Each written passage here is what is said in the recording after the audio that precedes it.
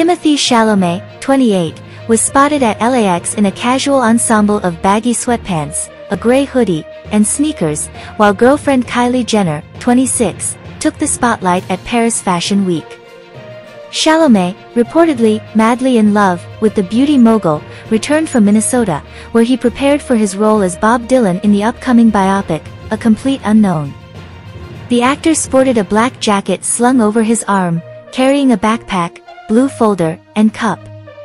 He descended stairs towards a waiting vehicle, with someone assisting by carrying his guitar case. Chalamet's visit to Hibbing, Dylan's hometown, included a stop at the artist's old high school, where he interacted with the drama department and students. The biopic, slated to begin filming in March after delays due to industry strikes, focuses on Dylan's early 60s rise to fame and his introduction to the electric guitar in 1965. Director James Mangold, who spent time with Dylan, emphasized the film's specific moment, praising the musician's support. Chalamet, known for his recent film, Wonka, celebrated its release in December. His next venture, Dune, Part 2, premieres on March 1st, co-starring Florence Pugh, Austin Butler, and Zendaya. Meanwhile, Kylie Jenner took Paris Fashion Week by storm, attending shows like Jean Paul Gaultier.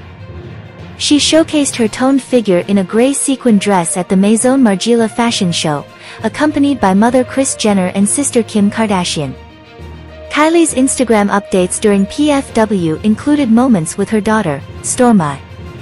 Chalamet and Kylie were romantically linked in April 2023, making their public debut in September.